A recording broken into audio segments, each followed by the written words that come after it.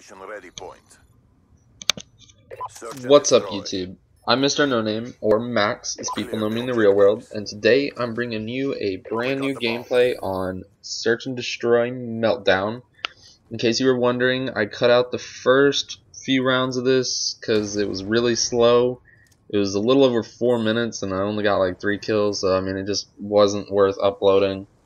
This gameplay is actually against two of my former teammates, Mafia CJ, as you just saw there, and Mafia T-Rex. It's kind of interesting how it turns out. I'll let you guys enjoy that.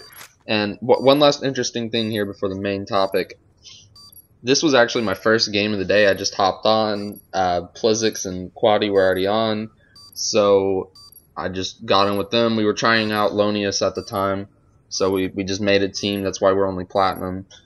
And so yeah, into the main topic, which is benefits of being a gamer. And I'm going to start out with some benefits for those of us who are like serious gamers, like want to play it professionally and everything. So the first couple are, you get to meet people from around the world that you would never be able to meet, you know, whether it be through online or as with a really serious person going to LAN events. You get to meet people from like Europe and stuff, and it's just amazing what you can see. Now, I haven't been to a LAN event, like I've said before, so I haven't been in that setting yet, but I do know that it's amazing because I have traveled before, and it's just really cool to meet people from other places.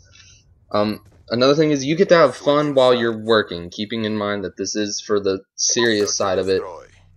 I mean, you get to play video games for a living. Like, how cool is that? Can you imagine that? It's just insane. Like I said, you get to travel, and you get to share your ideas with others on YouTube and Twitch and online as well. You know, I mean, you just get to talk about stuff. I mean, it's just fun to do.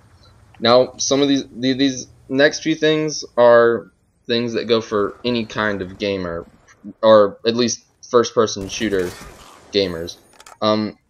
Your reaction time will improve, and one of the things you can actually do to test this is something called the dollar bill test, or at least that's what I call it.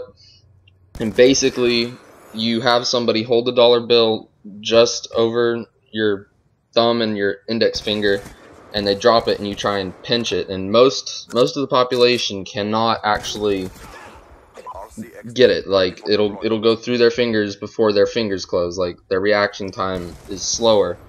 And maybe like, okay, what's the big deal? Well, reaction time can actually save your life. I mean, think about it. If you're in a car and you got to slam on the brakes, if you can slam on them for like half a second sooner, that could save your life. Now, that isn't for everybody necessarily, but I mean, it is a possible life-saving improvement.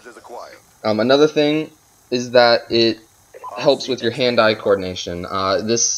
This isn't as much as with typical sports, you know, like football or whatever, but I mean, you do have to be able to coordinate what you're seeing on the screen with what your thumbs are doing and everything. So I mean, you know, a lot of people might laugh at that, but it does help.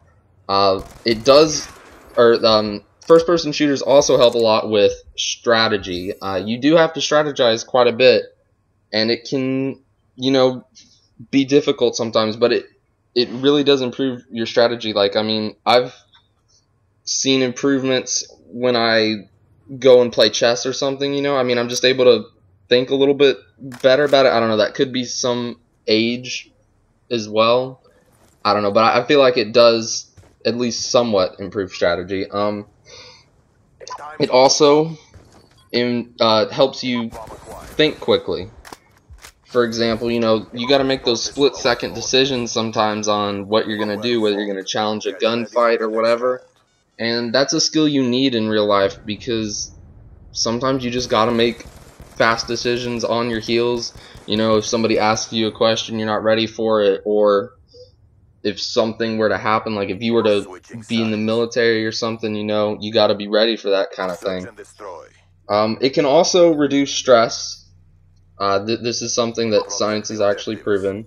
It can refine motor skills with, you know, like preschoolers, like younger people. I'm not saying it's gonna refine your motor skills as an adult or anything. Your motor skills should be already there. It can also improve your vision because you have to focus on what you're seeing and you have to be able to react to what you're seeing so quickly. One last thing before I go here, guys. I should be able to upload another video on Sunday evening. We'll see how that goes. So as you guys can see, we're coming to the end of this video. If you enjoyed, then please like, comment, and or subscribe. If you didn't, then let me know what I can do better in the comments below. Constructive criticism goes a long way, guys. Until next time, everyone, peace out.